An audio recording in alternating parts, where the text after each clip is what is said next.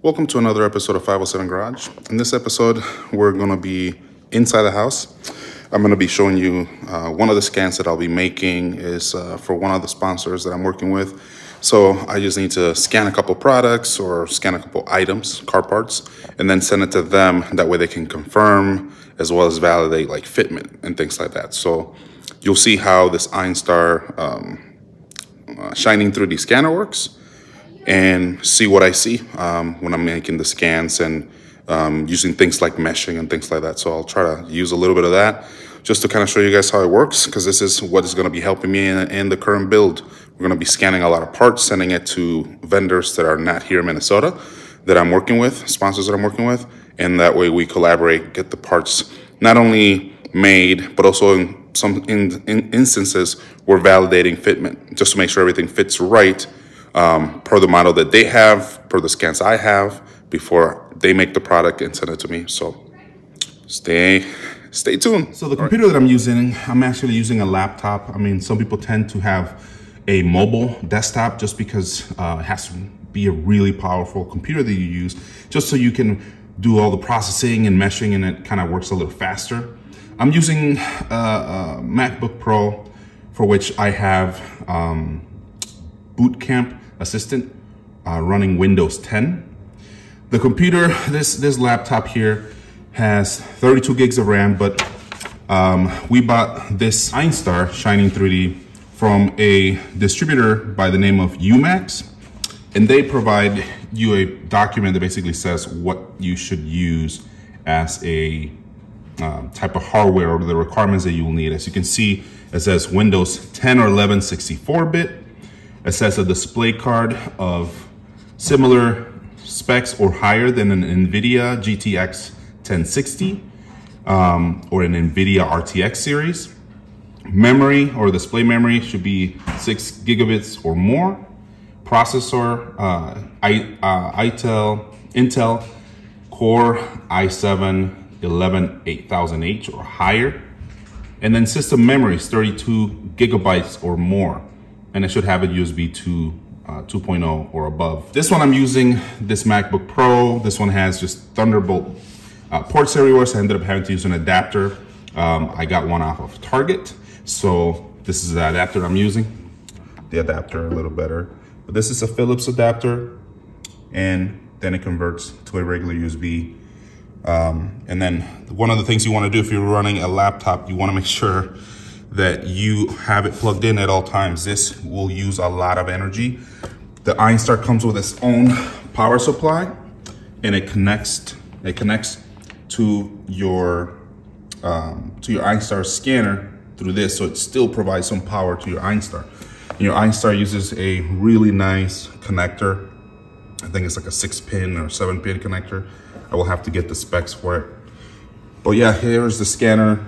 Has 3 cameras, has lights, so it helps for when you're scanning items and it's in proper lighting. It's not what you have to help you. It can just use the light to provide light itself. You have buttons in the back. The middle button is a button for you to start. This is to zoom out, zoom in, and then some of these buttons have other uses while you're scanning as well. So it's really useful, especially when you want to start a scan and you're ready to go. You can just press it here instead of having to walk back to the computer and do it. If you remember, like the Nintendo Wii has a little strap. This is to make sure that you don't drop this, because it has some weight to it, and your arms can easily get tired as you're using it. So I have to refresh so it can actually detect the scanner.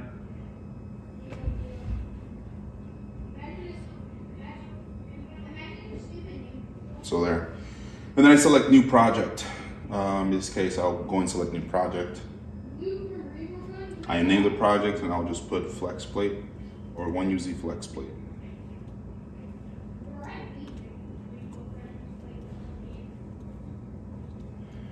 And since I want it to be in the same group that I already have, I'll put it in the folder for 1UZ. And then I'll name it 1UZ flex plate.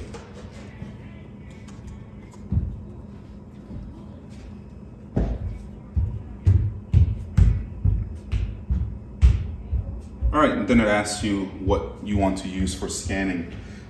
It's kind of far, so I'll have a closer view later, but I'll hit apply. And then it sets everything. I have already calibrated this scanner since I've been scanning since yesterday when I got it. So once you're ready, you press the middle button. The scanner will then give you a preview so you can see what you're scanning, surface areas, things like that. And when you press it again, that's when you start scanning.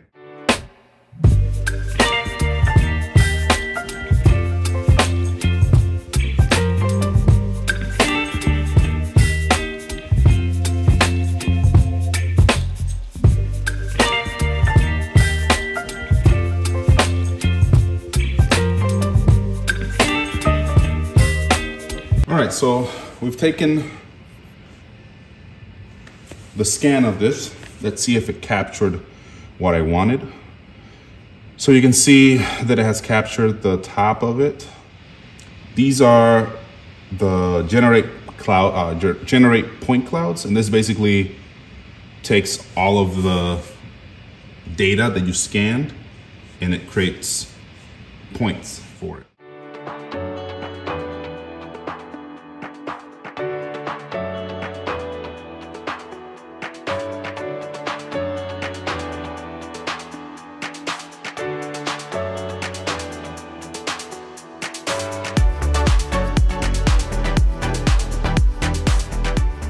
Looks like now, and you can see, I think now that it scanned it or showed it like this, it looks a little better. So if I can confirm that these holes are where they need to be, then I won't need to scan again.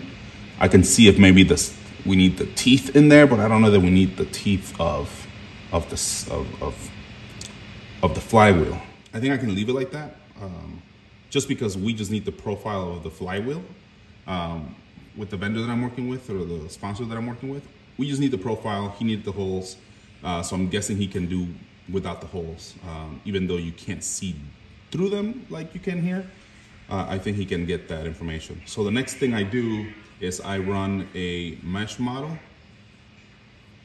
and it gives you a bunch of different parameters. Here it tells you underwater type model, semi-water type model, and then water type model. I will have to look at what these mean. I'm just following the steps taken out of the video I watched. So I'll try to do some more explanation later on this video or on a different one in regards to what that means. But I'm just gonna leave the parameters as is. So I'm gonna just hit apply.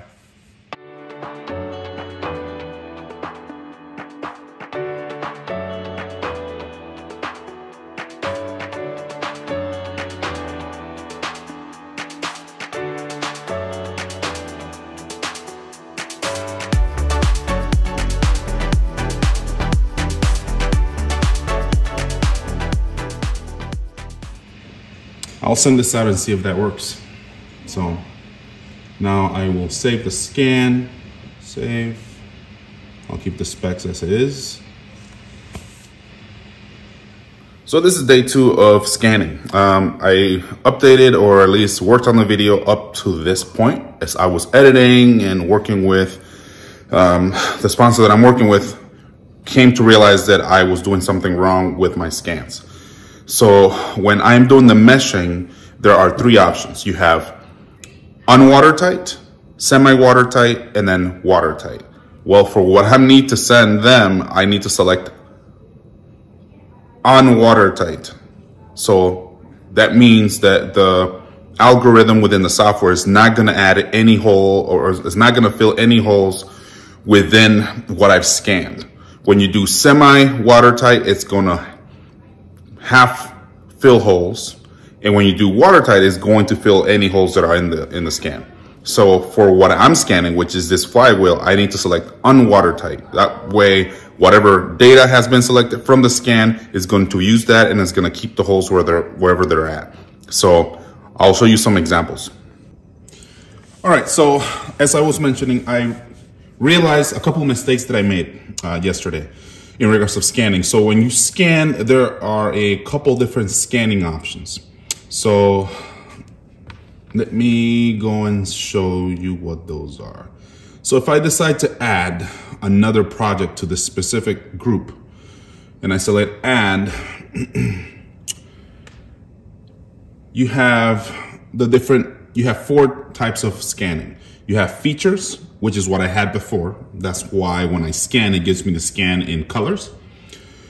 You have, let's start from the top actually. So scan mode, you have portrait and then object. I'm selecting object because I'm not scanning a person or a portrait or picture or something like that. So I'm scanning an object, so that's why I have object.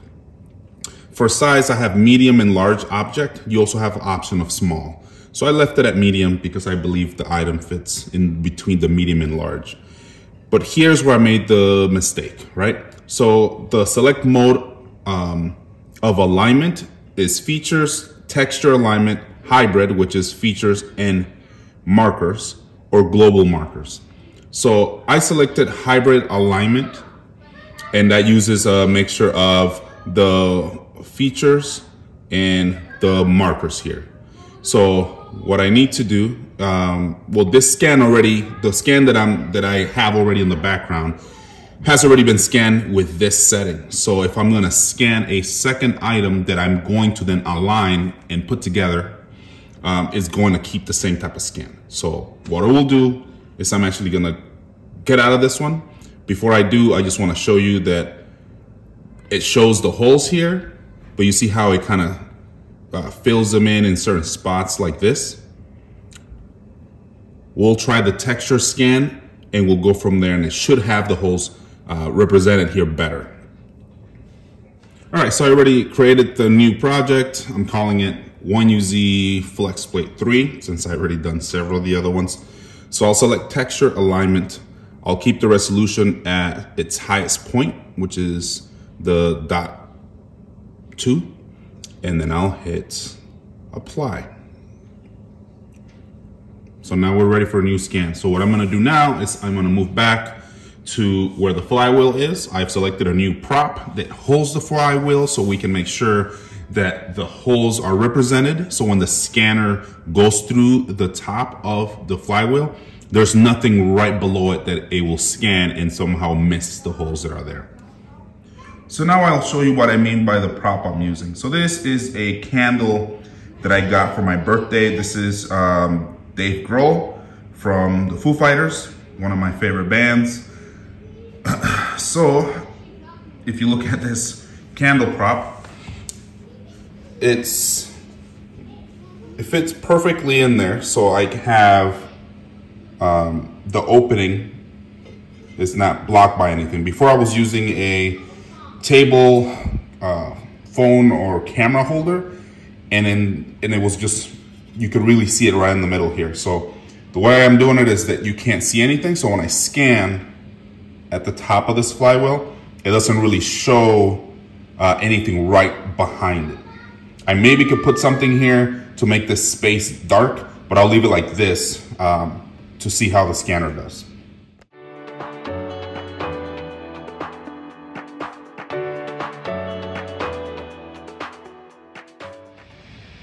So the feature that I said I selected on this scan, which is why I deleted the previous scan, is I selected this data quality indicator. So what it does is that as you scan and it's collecting data, the areas that are green, that means it has really good data on them. And if you see the outsides or the holes that are here, that's where it doesn't have enough data or just didn't get a good amount of data.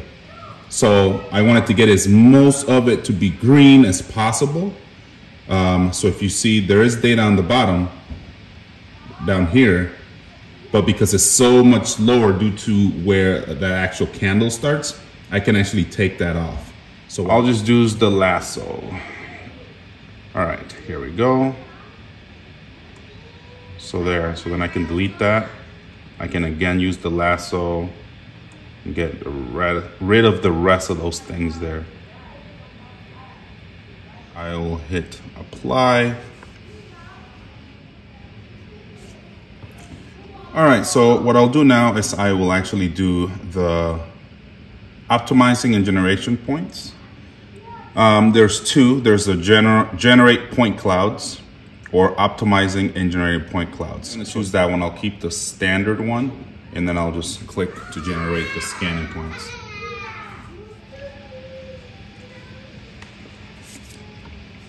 All right, let's see.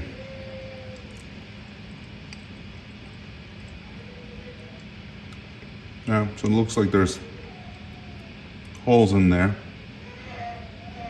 Hopefully, all of them. Let me rotate it and see. Yeah, it looks like it has holes in all of them. So meshing is next. And what I have is unwater tight, so I don't want any holes to be filled. Filter, I'm gonna select none. And I'm just gonna keep, the only feature is max triangles. I'll hit apply and see how that goes.